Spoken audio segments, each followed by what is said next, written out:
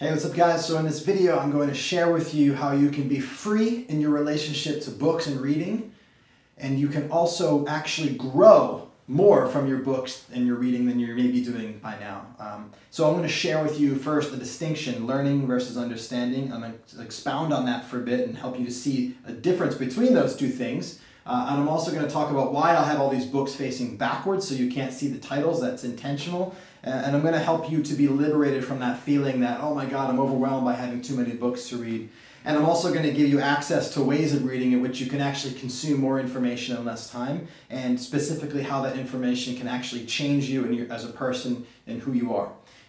So before I get into it, if you're not subscribed, please hit the subscribe button. Try me out for a little while. I post videos a few times a week. If you don't like it later, then you can take off, but I have a feeling you're going to enjoy what you see, not only in this video, but in the next ones as well. So hit the subscribe and let's get into it. Now, learning versus understanding.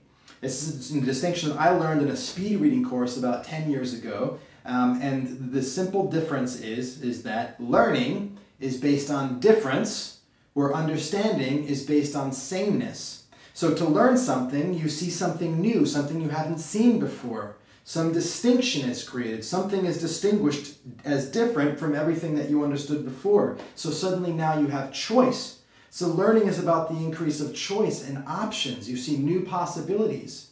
You know, like when you're learning about animals, my son's learning about animals right now, it's like, is that a horse? Oh no, that's a donkey. It looks like a horse. There's a sameness so that I can see that you see that. But now that I've showed that's a donkey and this is a horse, now you've learned the difference and now you can distinguish them and now you have choice as to which to call it.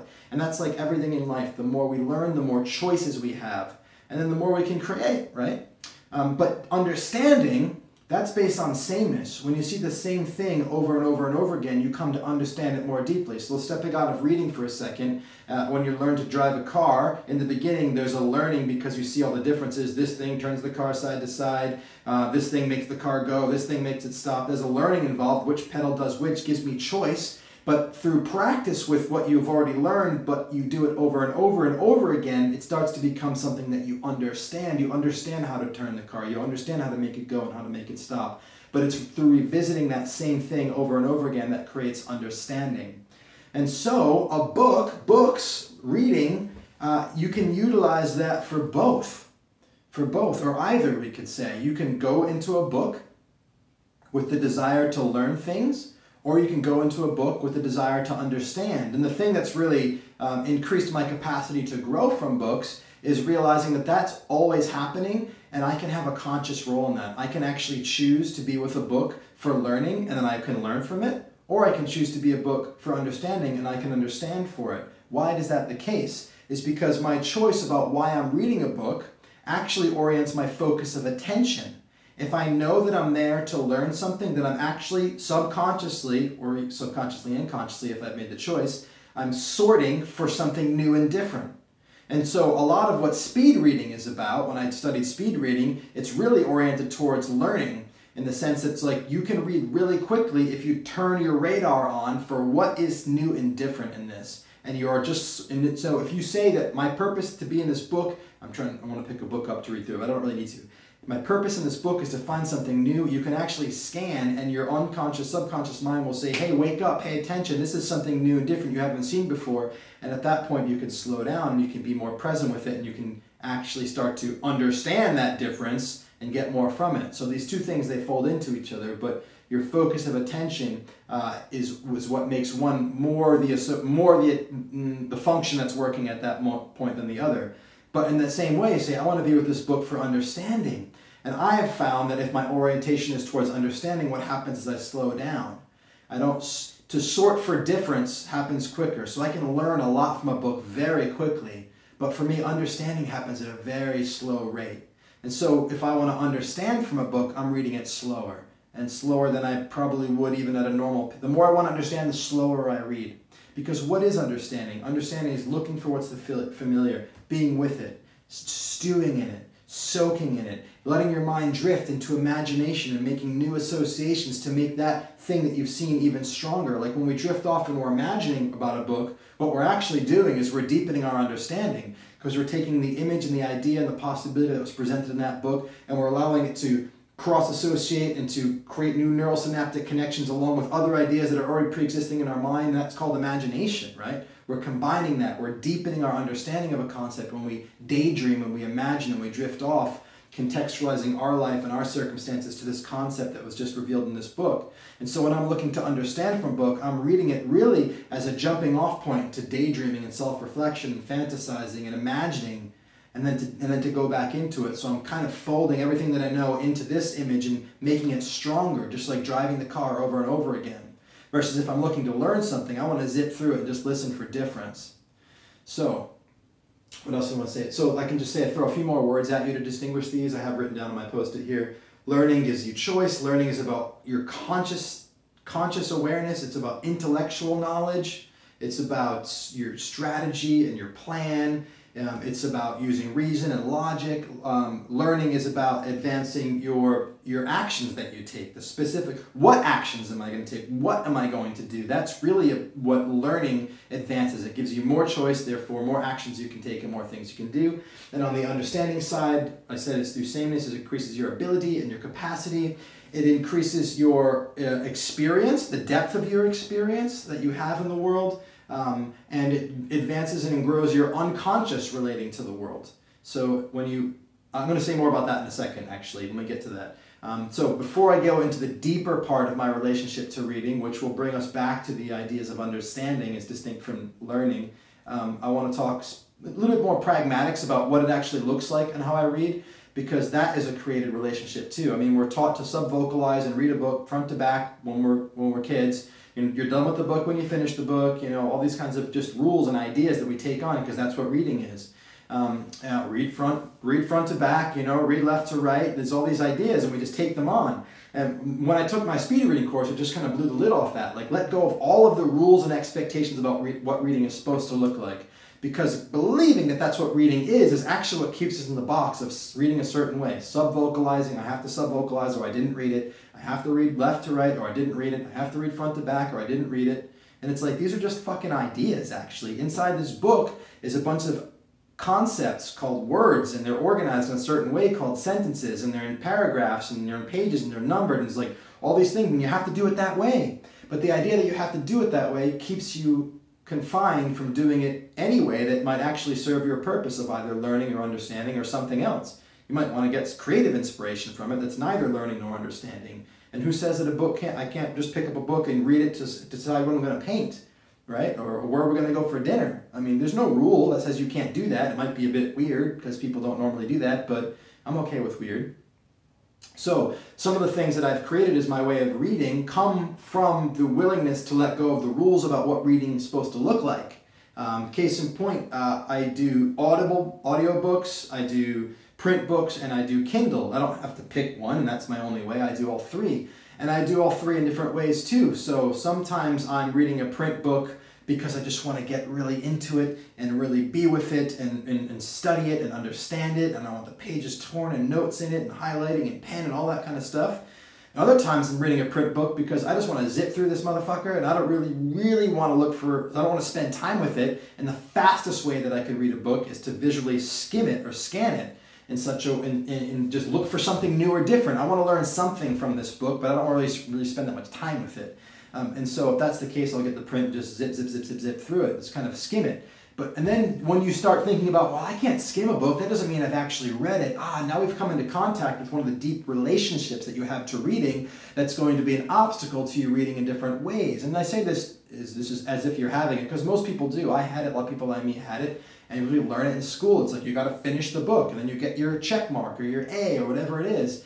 And the idea that you have to finish a book to be a good boy or a good girl is there, limiting you from your relationship to books to being much broader and much more free and liberated, which would give you access to more knowledge and more understanding in less time. Why is that important? I want to mark this out for a minute here too. Why am I interested in getting through some books faster? And by the way, that's not always my goal. Some books I want to go through slower. I force myself to go slow sometimes with books because I want to deepen my understanding. But when I want to learn things, faster is better because I can access more information more quickly, and I'm only looking for difference. So to spend a lot of time going through fluff and not learning anything, then I'm making a very small difference in a large amount of time, which is a low level of power. I'm interested in having power in the world and not that power over people. That's simply from the physics background. I know that power is the difference we make in a system divided by the time it takes. And so I want to make a big difference in a small amount of time. And so that means that when I want to learn, I want to get a big difference from a book, or any difference I can from a book in a small amount of time. And so if that's what I'm looking for, then I want to use a print book and skim it and just see, hey brain, see if there's anything different in this that I haven't seen before. It's like zip, zip, zip, zip, zip, zip, bing, that jumps out, that's new and different. Zip, zip, zip, zip, zip, zip, nothing else, throw the book out, right? Or put it down or give it to somebody. So this idea about like our fear of what people think of us if we don't finish a book, or what it means about me, it's really important, right? And you might think, oh, it doesn't matter to me, but actually slow down, hold on a second. Do you feel compelled to finish a book? Do you feel like you have to finish books? Are you free to read 3 pages and then put it back on the shelf? Some people just are, and that's beautiful, and I wasn't, but I am now. But if you're not, then I would challenge you that unless you're willing to put a book down at any point, and feel completely free and okay about it and move on to something else, then you probably want to look at that, because there's a level of compulsiveness in your reading that's not having you be free to read in different ways. And if you were able to read in different ways, you'd be able to create more impact and value for yourself. I'm just looking at my post over here. So another thing, the pragmatics. So print I do when I want to go really slow, but I also do when I want to go really fast. But most of the reading outside of that happens for me, initially at least, in audible form. Audio books, I'm a member of Amazon's Audible because I like their format, and I like how fast you can read in the Audible. You can put it up to like, I think even 3x or 4x. So I would listen to, most books I would say in 2x. Most people don't realize this, but your visual reading speed is probably at least double what normal talking speed is. And so some people think, oh my God, you're listening at 2x. It's like, actually, yeah, because it sounds a little bit funny, but like we actually read faster than we talk anyway. So it's actually reading at the normal reading speed if you speed the audio up. And so I listen to everything usually at 2x, but sometimes even 3x or even 4x, because what people don't realize is that we can actually hear a lot faster than the normal talking speed, but our brain just isn't ready for it most of the time. The level of presence and attention that we're willing to dedicate to our ears is usually quite low. Like if I'm doing dishes or trying to do something in the kitchen, then sometimes even 2x is a struggle to listen to on audio. But if I just sit and be totally present, and I set my awareness, if I have my eyes closed, and I can put it on 4x, and I can bring my attention to it, and I'm present, and I can actually consume all of it just as well as if I was just with you in a conversation at one time to speak. Another really cool phenomenon that you can play with is if you're having trouble understanding, say at 2x, but then you put it at 4x and you just let the audio go into your ears for a while and listen to it, even if you're not understanding it, you'll actually ramp up your capacity to hear. And then if you back off from 4x down to 3 or 2, it'll sound slow to you and it'll be really easy to consume, which is an interesting thing to watch, how your brain actually attenuates to a certain speed and it can shift. That can start to give you a felt sense of the change in the rate of your ability to metabolize and consume information. Just noticing going 4 and back to 2, going upshift and then downshift, and you'll change your relationship to your capacity to hear and understand if you play with it like that. And so a lot of times I'll go through a book fast in the beginning, and if I think, yeah, this is a good book, this is worth spending time with and being more present, then I'll rewind to the beginning and then go back at a slower rate so I can be more present with it. And again, I'm attenuating the speed at which I listen based on whether I believe this book is something that can deepen my understanding, or whether this book is something I want to deepen my understanding from, or whether this book is something that I think I can learn from. Like the more there's there for me, the more juice that's in it, the slower I'm going to go if I want to understand it and get more of the bits and pieces out of it. And then sometimes I'm like, man, this book's so good, I want to go back through this in print, or forget the audio, I'm going to stop right now and just order the print and then read it and be with it. And so when I buy a print book nowadays, these are all the books that I have, which aren't that many compared to how much I read. But that's because most books I don't have in print. I either am doing audio or I'm doing it on my Kindle, which for me, Kindle's like, I don't know, I just read that at bed or I take it when I go traveling. If I'm going to have a physical book, I actually prefer to have the print version, not the digital version. Because it's kind of the same way of reading and reading with my eyes. There's no real benefit to the Kindle over that other than convenience. And so yeah, okay, let me move on. So a bit more about the relationship to reading on the inside. Which, looking at this stuff, like reading faster, not finishing, but that's going to start to kick up your deep-seated beliefs about reading that are actually confining your capacity to read in different ways and quicker and things like that. So one of the things I identified when I started looking at my relationship to books was like, okay, I have to finish to be good, you know, not consciously, but subconsciously. Oh, wow, there's this feeling. It's like, another thing was like this pile of books that were like the to-do list, the reading list. These are all the books that I have to read because why? Because I said that I would read them to somebody? Or because I said to myself that I would read them? Or maybe I should read these books because then that would mean that I'm successful, or then I would have the knowledge that would make me good at what I do, and then I'd be enough. It's like, wow, all these little inner child fears about not being enough and wanting to be a good person and fear that I'm not going to be successful are actually the subconscious structures that are creating this pile of books that I have to read. And it's like, I love to read, and now I've got a pile of books that I have to read. I've taken something that I love and I've turned it into this burden of books that are like, and what happened is books have gone from something that would serve me to something that I am serving. And even when I pick a book up off that shelf and I'm reading it, what problem is now I'm reading it from that state of being in service to a book. It's like, what a bitch. I'm the bitch, and the book's the queen and the king or whatever. It's like, I don't want to be books' bitch. I want books to be my bitch, right? Sorry, I don't want to offend anybody with that language, but I want books to serve me. I don't want to serve books, okay? I don't really speak like that ever around a woman, so I apologize. I don't know where that came from. It came from the old me, actually. When I was a younger lad, I would have spoken that way. But here we are. I want to serve books, I want to be this. I'm stumbling because I feel bad for how I said that. You know what? This is a great opportunity for me to notice with you in real time how I'm stumbling because I'm actually judging myself for two things. Number one, using that language in the sense that where it might hurt somebody, because I'm at a point in my life right now where I'm becoming super conscious and super connected to how important it is that the feminine is honored in the world, and that word in particular can undermine that purpose, and so I feel bad about that. So, but then the secondary piece is I caught myself judging myself for stumbling with my apology and my acknowledgement. I wasn't all in, and now I'm all in. And so this is a bit of a tangent, but I feel better now, and I'm relaxed, and I'm sharing with you how in the moment I can love myself by being honest and being authentic. The tension that I was experiencing that was having me stumble and even speak faster, if you rewind and watch it, was the result of little bits of self-judgment inside for how I showed up in this video and for how I showed up explaining how I was showing up in this video. But now that I've acknowledged it and I'm being authentic, I'm more chilled out again, I'm more present with you, and I'm actually here caring for you, which is why I'm making this video in the first place. So sorry for that tangent, but there's no better way for me to give you a sense of who I am and what I do with clients than for me to actually share it when it's occurring in real time. So back to scheduled programming. Books serve me, I do not serve books. And what does that look like? It looks like there's no reading list that I have anymore. I don't keep a pile of books that are the books to read. I don't even have a to-do list. That's a separate conversation. There's probably a video on my YouTube channel about that as well somewhere. But I don't have things that I have to do. Why? Because I don't have to do anything. I don't have any responsibilities. There's nothing that I have to do. That's my philosophical stance. That's my belief. That's my principle. I live from that place. That doesn't mean that I'm not able to respond. Response able. The etymological root of responsibility for me is true, but not what it's become, this idea that I fucking owe the universe anything. I don't.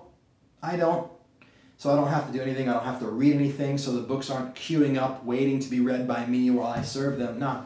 If I get a book, it goes on my shelf with all the other books. And guess what? It's a menu. It's a smorgasbord. It's like going to a buffet. It's like, I don't have to eat all this food, but I get to choose, and I can choose anything I want. So what do I read? I read what I would love to read. And I would continue reading it until, as long as I love reading it. And when I don't love reading it in that moment, then I stop.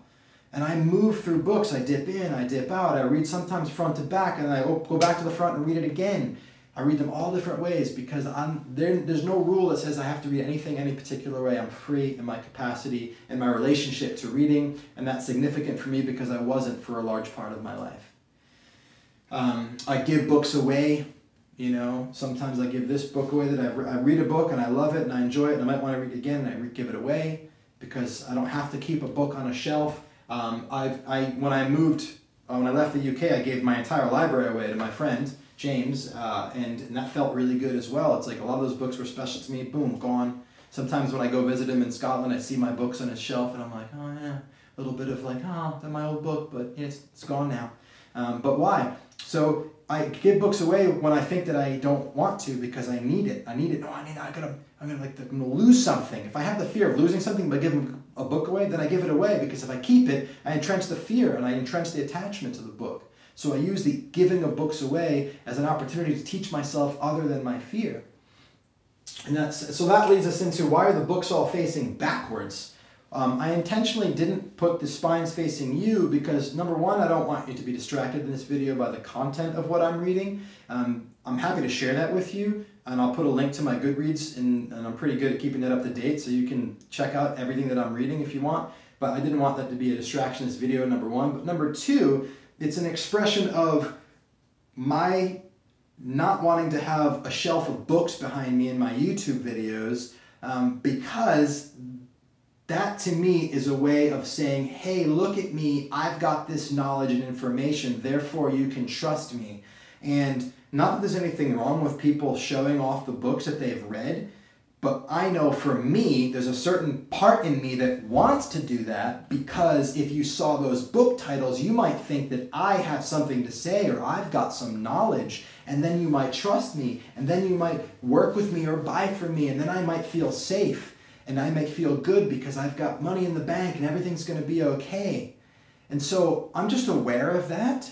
And I know that every action I take in service of that fear entrenches that fear. And it teaches me that that's going to work and that's going to keep me safe. And so I am systematically acting in opposition of the fear. If my fear wants me to show you the titles, then I'm not going to do it, because my actions are not about the results for me. They're about what they create me to be. Who I become from the actions I take is so much more important to me than what the results are of those actions. Because what do I have other than who I am? Nothing. And so they're facing that way so that I can see them and you can't, because I want you to see them. And I'm not going to let you, because of what it makes me and who it makes me when I do that. And as I say this, I'm now like, whoa, am I just like undermining that whole thing by explaining that to you in the first place? Well, maybe, but probably not, because I didn't even think about that until this moment. But anyway, I don't want to get too paradoxical with you here. Let's keep it focused. That's why I have them facing backwards. It's why they're stored in my closet, not on a bookshelf behind my, when I'm doing a Zoom call or anything like that. It's really a chance to challenge myself to, here's the last piece, to not present books that I read and say, hey, I've got this information, but to actually be the books that I read. One of my clients said to me in a coaching session, he said, John, being coached like you is like reading the Tao Te Ching. And that was very rewarding for me to hear, because that's a book, the Tao Te Ching is a book that I've read numerous times. And I've read in multiple translations. And I've read multiple books by people that were written about that book. And so I've studied that book. Why have I studied it? Because it's a book that I've wanted to understand. Reading it slowly, reading it over and over again. I didn't just want to read the book and say, hey, I've learned that, take the box, put it on the shelf so you can see the bind behind me. No, I wanted to understand this book. I wanted to get it into my body. I didn't want just intellectual understanding. I wanted what the Greeks would call gnosis, experiential understanding. I wanted to actually experience the world through the Tao. I wanted to be able to live. I've got you can't see it right now, but on my wall I've got the yin yang here, a version of it. I wanted to live in a world in which I could see opposites as integrated. And that's what I've done through being with it, understanding it and expressing it. And I think you probably knew that I read the book, but like at that point what was meaningful for me is that he experienced my being and my coaching and my dialogue with him as the same experience of reading the book. That's being the book. Right? I had a guy came over that was teaching me some gymnastics workout stuff a while back, and he said, man, you're just so zen. It's like, well, fuck, man, I've studied Buddhism, and I've practiced Buddhism, and I've created an understanding of Buddhist principles, and Zen Buddhist is part of that, and it's like, cool, thanks, but that's my goal with books, is not to have you know that I've read a book because you've seen the spine on my bookshelf behind me, but have you know that I've read a book because I'm being the book.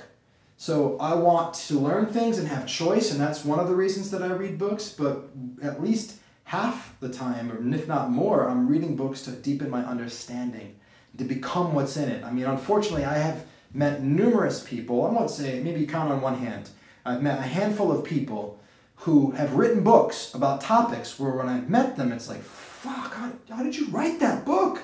Like, I met a guy that's an expert on listening, supposedly by his book, and he fucking wasn't listening in the conversation that I was in with him or that I've seen him in. And it wasn't just me. I've met other people that have met him and be like, he's a shit listener. And I met another guy who'd written a book on connection. And it's like, dude, that was a pretty cold encounter when I met you. I didn't feel very connected. And not, of course, it's not up to everybody. I could be projecting and stuff like that too. But let's just say that possibly that a person could write a book and they could talk about something. They could have an intellectual understanding, even get published for it, and they might not be somebody that lives it and embodies it. That's probably the case. Whether the people that I met were an accurate expression of that or that's my own projection, who gives a fuck? The reality is it's probably the case, right?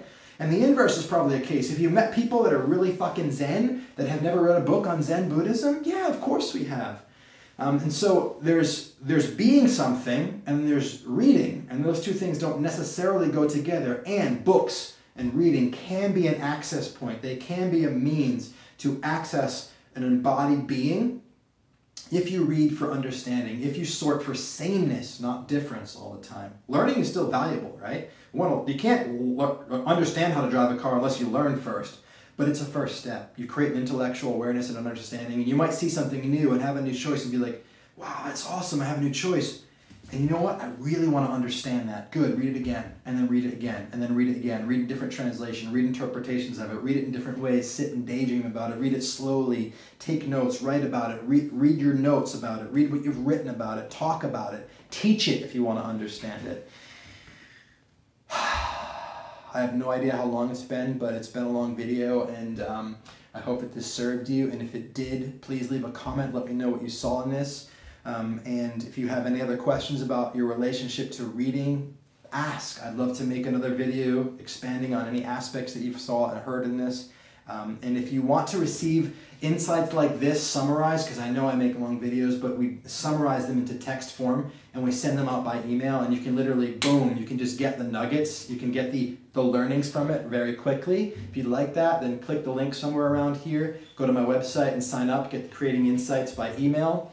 You also get access to a bunch of streaming content for free on my website. And hey, hit the like and subscribe if you haven't already. My name is John Patrick Morgan. Grateful for you being here. Much love. Bye for now.